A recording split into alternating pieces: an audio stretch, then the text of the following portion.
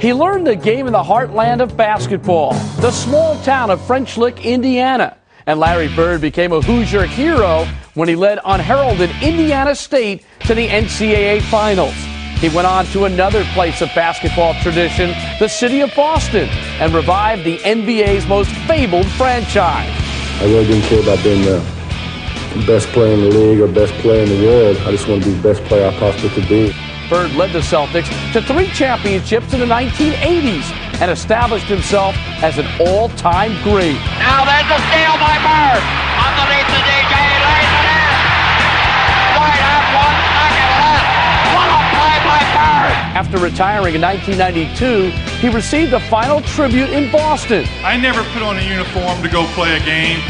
I put on a uniform to win. And in 1998, he took his place in the Basketball Hall of Fame. Very proud to say I spent 13 years playing for the Boston Celtics. This week, the story of Larry Bird on Overtime.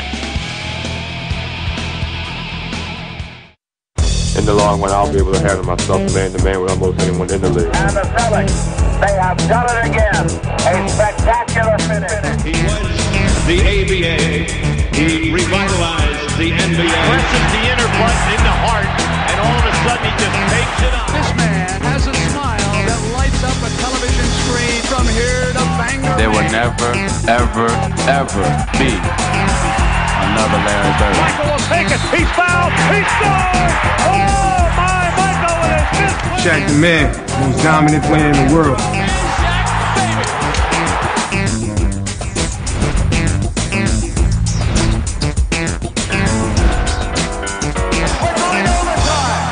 Hello again, everyone. I'm Bruce Beck. They call him Larry Legend, and Larry Bird lived up to the name in every sense of the word. The legend began in Indiana and grew in Boston, where he returned the Celtics to glory. Today on Overtime, we'll span his brilliant career by hearing from Larry at his stops along the way.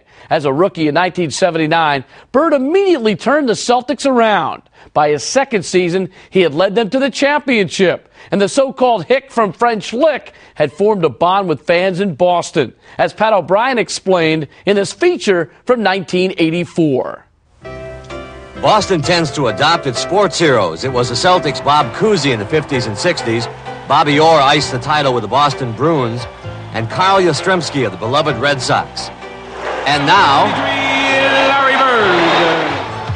Get it into Bird. Bird takes the jumper. Yes! Yes! And he's earned the title of Boston's newest favorite son by playing good old-fashioned, work-to-the-bone, hardcore, in-your-face basketball. Maybe the best player since Bob Cousy or before. I think he's the best player that's come along since Naismith hung up that peach basket. My main goal was try to be the best player I possibly could be, and I really didn't care about being the best player in the league or best player in the world. I just wanted to be the best player I possibly could be. There is no question he's achieved the individual goal of consistent excellence and used this to lead the Celtics to a world championship in 1981. But when you are Larry Bird, your work does not end at the buzzer. It seems everybody wants a little part of you. Sometimes they pay for it, but still it's mostly troublesome. Larry Bird! Basketball is the easy part. Everything you do off the court is the hard part. Putting up with the fans, trying to do things that you want to do when you can't do them. Just being left alone, that's probably the hardest part of anything. So in an effort to be left alone, he uses his passport a lot. It's a paradox that a guy who loves basketball so much travels so far to get away from adulation and glory. It's always good to see the other parts of the world. I think that people are more friendly and go out of their way to help you out by staying out of your way. It's a very positive attitude over there, and they respect you, and they respect your privacy. One place he gets all that is home in French Lick, Indiana, where despite having his own street, he's just another guy. He's not stuck up, you know, he makes a lot of money, and, you know, he's nationally known, but yet he's just an average Joe. But his life has been anything but. Off the court, his younger years were filled with turmoil. Following high school within a short period of time, he had a marriage that failed, a daughter to raise, his father committed suicide. All this after he tried Bobby Knight's Indiana program, but he thought the school was too big, so it was on to Indiana to finally have some fun. And what position do you play with the team? Well, as you know, I had to do everything, so I play all positions. And he did play everything in his senior year, winning 33 in a row until Indiana State was defeated by Magic Johnson's Michigan State in the NCAA championship. But Larry was rewarded with a Celtic contract, and notoriety only made him long for home and those familiar ties. Close friends are very important to me, and you live and die with them, and there's very few that I really do have. If you had to have one thing, I think love in the family and friendships are the most important. To that end, he built his mother a house back home. His unselfishness is not a front. In fact, sometimes it's an obligation. There's a lot of pressure up for me to provide for other people, and I got 2 brothers at home, and I got a mother, and I got a daughter, and I got a fiance, and I got everything going on here, and I'm really supporting 3 families. But on the court, pressure never seems to bother Larry Bird, at least not when he's got the ball. And all in all, Larry's turned all this into a dream come true. What would be the perfect Larry Bird life? I got it now. That interview took place during the '84 Finals, a classic series in which the Celtics beat the Lakers in 7 games. Larry earned the Finals MVP award, not to mention some revenge against Magic Johnson after Magic won their meeting in the NCAA championship game. But no matter how much he achieved, Bird was never satisfied. His work ethic and will to win drove the Celtics throughout the 80s and will move to the next phase of his career when overtime returns.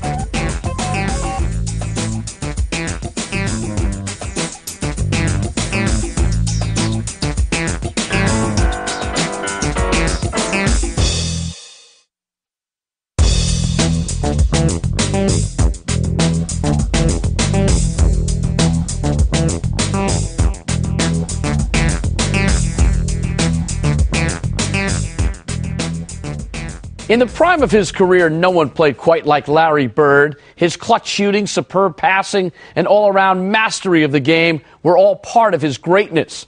Larry was a 3-time MVP while leading the Celtics to 3 NBA titles.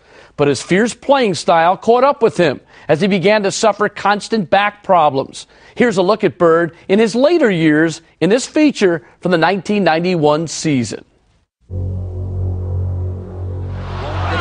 Sycamore hard over the shoulder. He's for 2 and a foul. Oh, boy. Again and again throughout his career, Bird had managed to do the impossible. Over the backboard. Creating an aura of invincibility. Bird. Here quickly, 14. This is the tie for the money.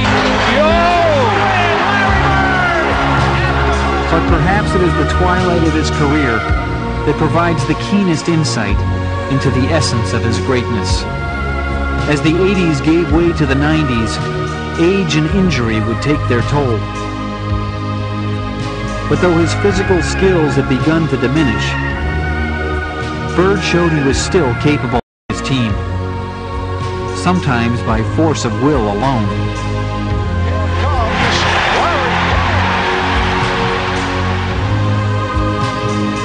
Not even the relentless assault of time could dim Bird's spirit.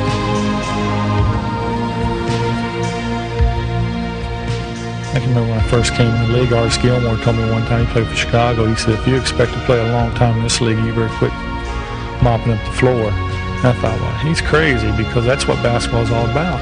We're getting a little bit older now and feeling the bangs and the bumps and bruises and all that. I can see where he's coming from, but I can't change my style of play. I got to play like that every night. The challenges he faced had changed, but Bird had remained steadfastly the same.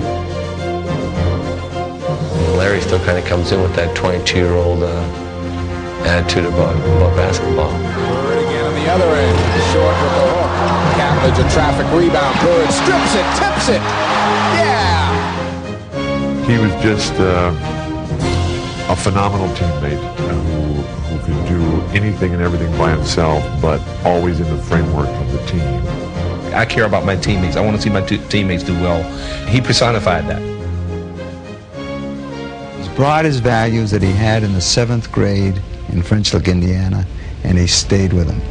I remember distinctly one summer calling him in. He was working out in Terre Haute, and I caught him in the boys' club there. And he called me back, and I said, Larry, I said, the president of Harvard called, and he wanted to know, would you be kind enough to address the freshman class on the values of having a college education? It'll only take you 10 or 15 minutes, to do so. He said, no.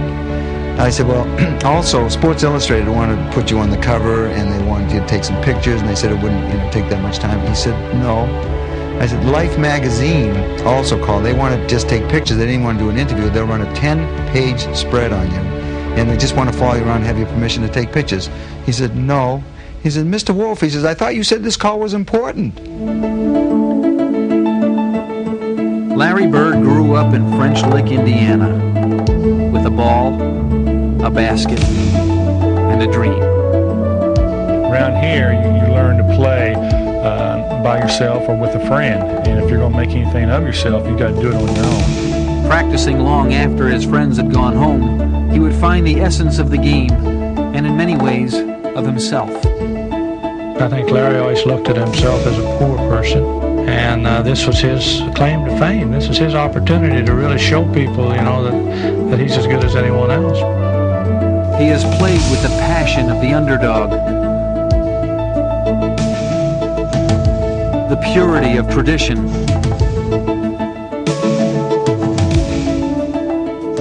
and a vision that is his alone. You look at people like MacArthur, when the war happens, and Patton, General Patton, there's a war for them to shine in. Larry was born to play basketball. Touching the hearts of all those who have watched him play, he has left behind a sense of wonder and a legend. Could you imagine a floor down here for the greatest organization in the world and having 15,000 people out chanting Larry, Larry, Larry? Now, don't you think that would make you proud? After Larry Bird's retirement, the Celtics made plans to retire his number 33 jersey. But they knew they just couldn't do it at halftime of a game. For a player as special as Bird, the farewell ceremony had to be just as special. So an entire evening was set aside in his honor. In February 1993, a sellout crowd packed Boston Garden as fans had the chance to cheer one last time for the great Larry Bird.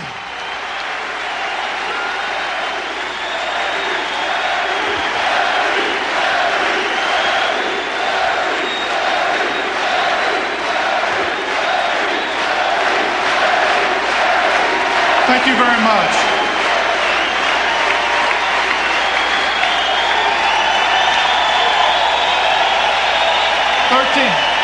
Thirteen years ago, thank you very much. 13 years ago, when I loaded up the car and headed to Boston, I really had no idea what I was getting myself into. I thought I would come in front of you and play in front of about 10,000 people, do my job, go home, come back the next night, and repeat it.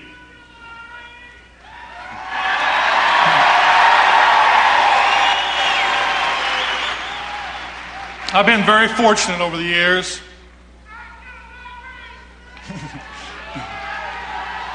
I know what you're trying to do. You're trying to make me cry, and you probably will. I've been very blessed over the years. I played with some of the greatest players that ever played the basketball game. I had an opportunity to play with Robert Parrish. I had a chance to play with Kevin McHale. I had a chance to play with Tiny Archibald, Cedric Maxwell, and Dennis Johnson, and more and more and more. Yes, I'm going to miss playing for the Boston Celtics because I was very proud to play for the Boston Celtics. I never put on a uniform to go play a game. I put on a uniform to win. I was taught to win. I was taught to win, and I was taught to be proud. I was taught to hold my head up high. When you lose, you hold your head low.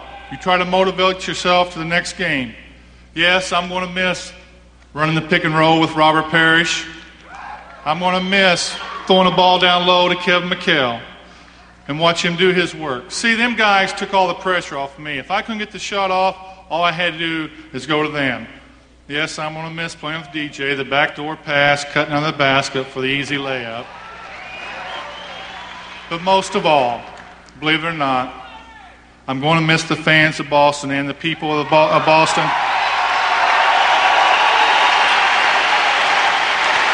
Because,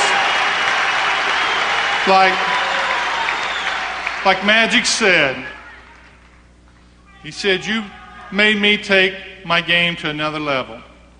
But could you imagine being on the parquet floor down here for the greatest organization in the world and having 15,000 people out chanting Larry, Larry, Larry? Now, don't you think that would make you proud?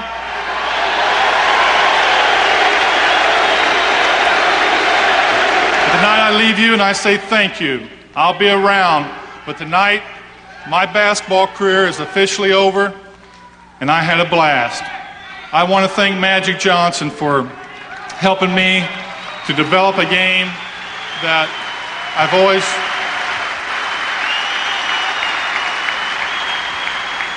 I think it's very ironic that we both came in the same year, go out the same year, go to the Hall of Fame in the same year.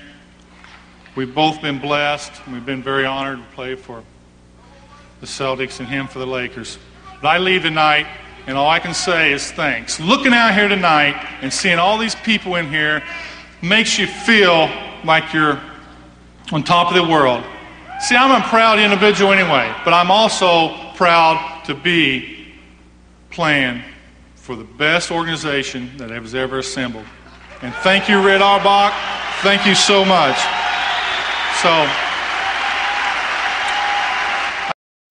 And may God bless each and every one of you. Good night.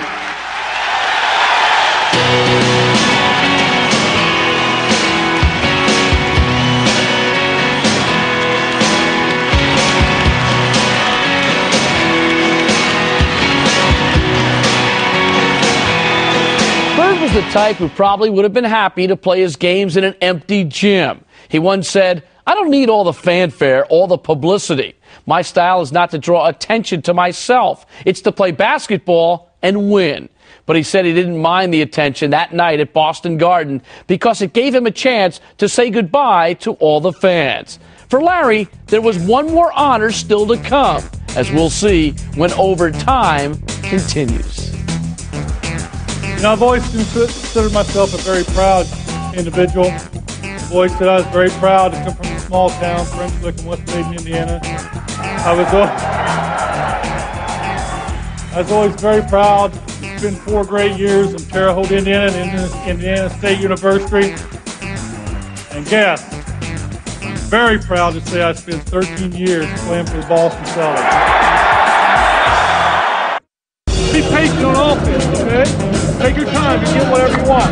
Mark, you're out there now. Say front Rick, let's look for the pinch, okay? Take your time. It's all right. You gotta win now. Larry Bird retired as a player in 1992, but he wasn't through with basketball. 5 years later, he returned to his home state of Indiana to become head coach of the Pacers, and he continued to be successful, guiding the team to the NBA Finals while being named the league's Coach of the Year. In 1998, Bird returned to the Boston area, Springfield to be exact, for the crowning moment of his career, enshrinement in the Basketball Hall of Fame.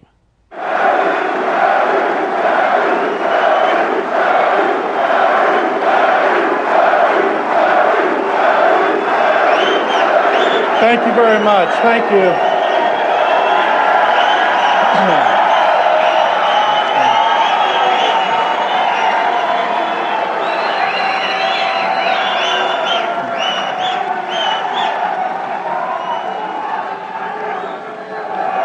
Thank you.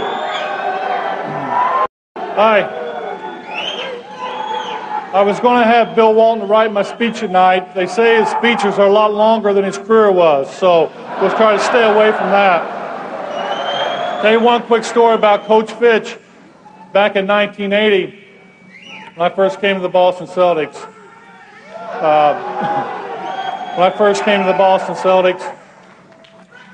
when we went on to our road trips, we had a thing called seniority. sometimes there wasn't enough first-class seats for all of us.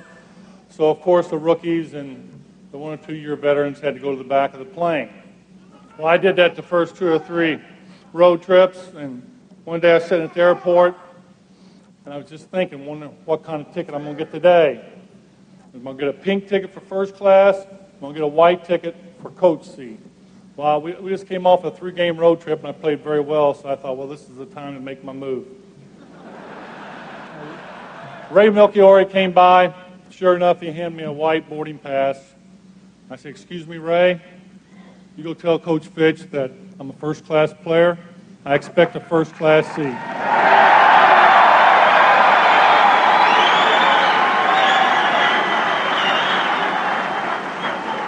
Of course, Ray came back, and Coach Fitch says, tell him to get his butt on the plane.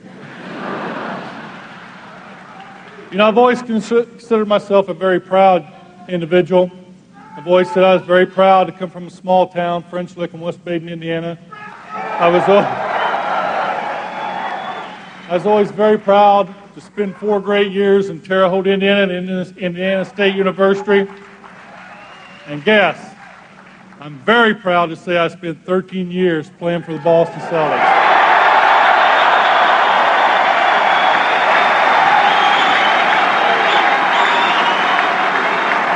I don't know what else to say. I tell you, it's been awesome. I would also like to thank Red Auerbach for drafting me back when I was a junior in college and waiting on me for a year. And I would also like to thank Donnie Walsh for giving me an opportunity to coach the Indiana Pacers. And something I didn't think I would ever want to do, but after talking to Donnie and promising him that I would win a championship, he bit the bait, and I'm in Indiana. So thank you very much. I'm so thrilled and so honored to be here tonight. God bless each and every one of you.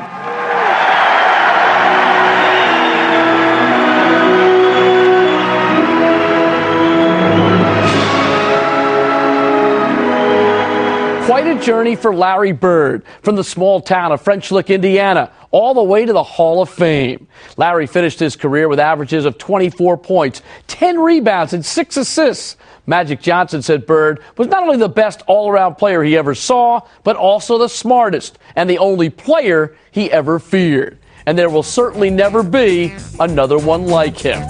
That's it for this edition of Overtime. For NBA TV, I'm Bruce Beck.